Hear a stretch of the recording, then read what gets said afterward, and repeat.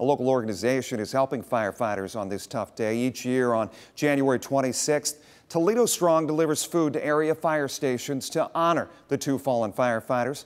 Photojournalist Michael Fairchild has that story. Oh, it's a big anniversary. It's the 10th anniversary of the arson fire that killed Jamie Dickman and Steve Mashinsky. It's a rough day for our city. It's a rough day for our firefighters, and we just try to give back where we can. And today, delivering donuts and lunches and dinners to all the stations throughout the city.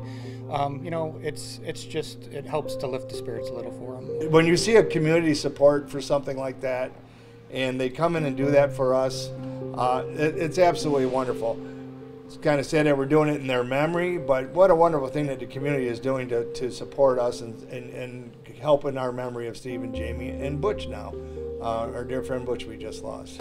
We got all kinds of different packaged up sandwiches, macaroni and cheese, some have potato salad. Everybody pitches in and helps us out with this. And then we have individuals who, donate or, will adopt a station or their company may adopt a station and they take donuts. So, it's really just a big community effort. His goal is to get other community support, restaurants, whatnot, private support. And, like I said, he looks to just get dinner and donuts for that day as a token of his support and love for the fire department and in honor of Steve and Jamie. It does make us feel good knowing that we're helping them out a little bit, and the interaction that we get with all the firefighters and at the stations or the departments, and it's just all positive interaction. So for us, that's good. Oh, it's great. It's a great thing. It's not necessary, but it's really appreciated.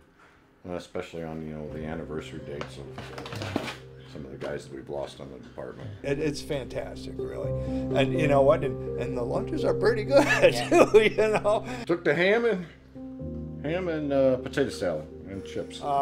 We talk about where we were that day.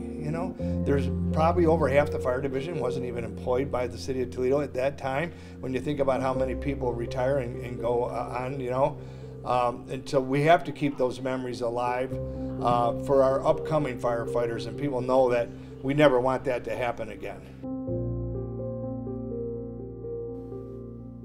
True testament to the community that we have. Toledo Strong is always looking for volunteers. If you're interested in learning more about Toledo Strong, head over to our website where you are right now, WTOL.com.